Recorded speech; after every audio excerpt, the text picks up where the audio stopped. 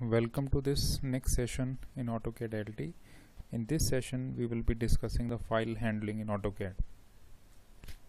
As discussed in the previous session, the system on its own assigns some file name whenever you start a new file.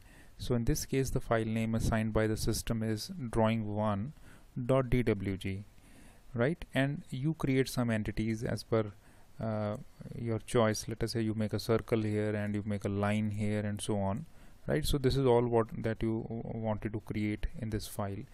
Now to save this file, if I simply press Ctrl S from the keyboard, or I simply use this icon save here to save this file, then this file will be saved with a default name, that is drawing1, and it will also be saved at a random default location in my system. But if I want to specify that I want the file name to be let us say my first drawing, and I also want to save it at a particular location and in a particular folder, then you can go to this icon here and exercise and use this icon save as. Within this save as, since you are saving a drawing file, so click on this icon, and now you specify the path where you actually want to store this file. For example, I want to store this file in documents. Within document, I create a folder because I want to put my drawing files in a particular folder. So this folder is created by using this icon.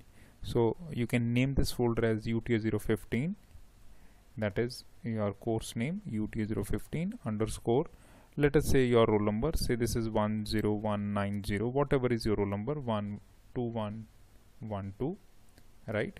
So this folder is created. Double click this folder. Now within this folder, this name is here. Within this folder, now you can specify, say my first drawing, right? And this is saved. Okay. Now I can check where I have created this file. So I just go to my Window Explorer, go to Documents, and this is the folder that we just created, UTA015 and underscore roll number. Within this is the file that we have saved. So this is the file name, right? So you have saved your file, you have saved your work at a desired location with a desired name. Now you want to close this work. You just want to close this file. So again, for closing the file, either you can directly close it from here, or you can go to this icon and say close current drawing. In case you have multiple drawings open and you want to close all those files in one go, you can use this option, close all drawings, right? So I'm just closing this file. So this file is now closed, right? Now if I just want to retrieve the same file again, maybe next time, next week when you come, or next day when you want to open the same file, so that file will be appearing here in the history. So you can just double click on this and you can retrieve the same file from the history. So the same file opens up. Other way around, you can also retrieve the file using the open file command. So this icon is for starting the new file. Similarly, this icon now will be using for opening an existing file.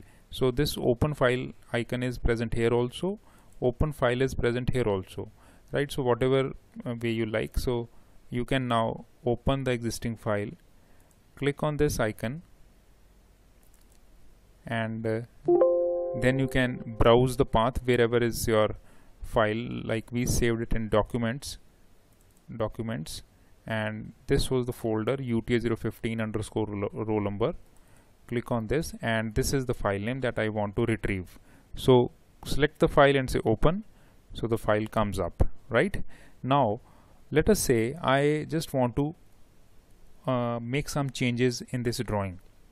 Say I just want to add one more circle. So I just place one more circle. Now this updated file has to be saved again with the same file name.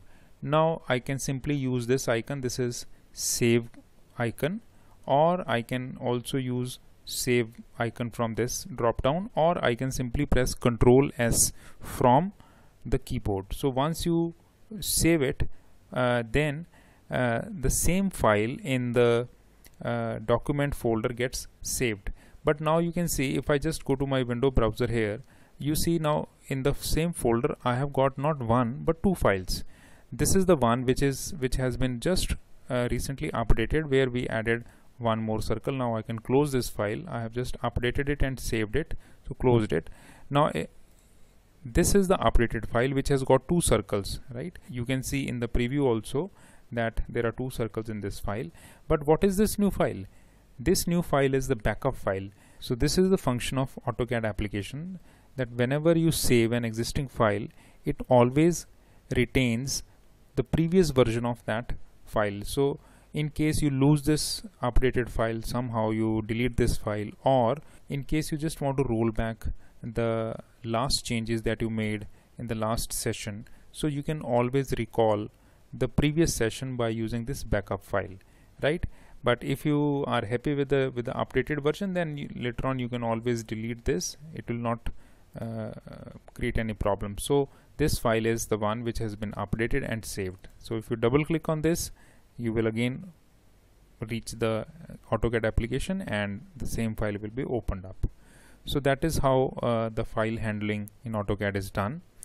In the next session, we will be discussing about the basic drawing tools for creating the geometrical entities in AutoCAD. Thank you for watching this video.